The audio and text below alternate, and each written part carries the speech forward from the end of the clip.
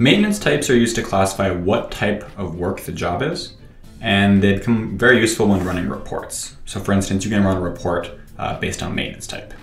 It's also a handy way of categorizing work orders and giving a little more context behind what they're about. So if I go over to maintenance and work orders are selected, I have maintenance type selected over here, and it's actually one of the fields I can sort by as well. Okay, so it's very handy in general to specify what kind of work the job is by setting the maintenance type here.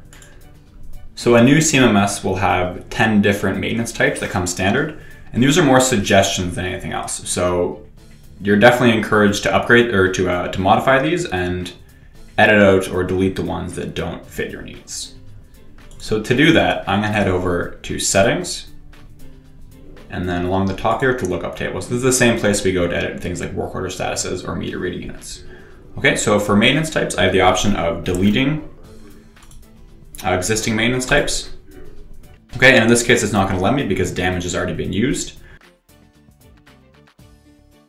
So I can either add another maintenance type. So for this one, I'll call this Canadian regulatory. Okay, I can add a description if I want.